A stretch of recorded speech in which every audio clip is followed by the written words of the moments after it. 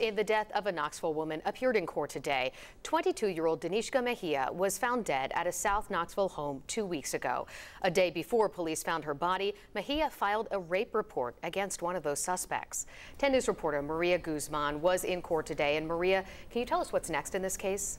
Yes, Brittany, this is just the start of a long legal process. Today, the suspects were arraigned. They met for the first time with their court-appointed lawyers.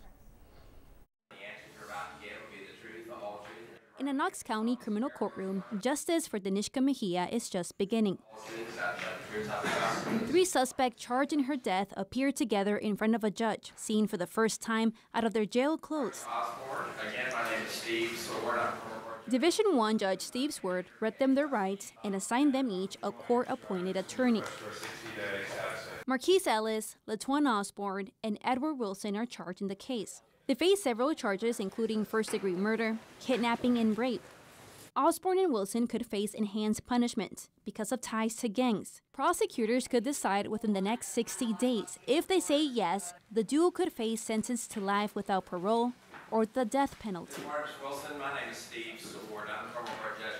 Sebastián Mejías grew up with Danishka in Costa Rica. The two spent part of their lives together. He urges the public to remember the young life that was taken. Que se tenga que hacer hasta lo imposible para que se le dé justicia, porque esto no es algo que alguien merezca vivir lo que le sucedió a Dani. Questions about how Danishka died remain, and answers likely won't come out until testimony begins. Que todos logren escuchar la historia y piensen, o sea, que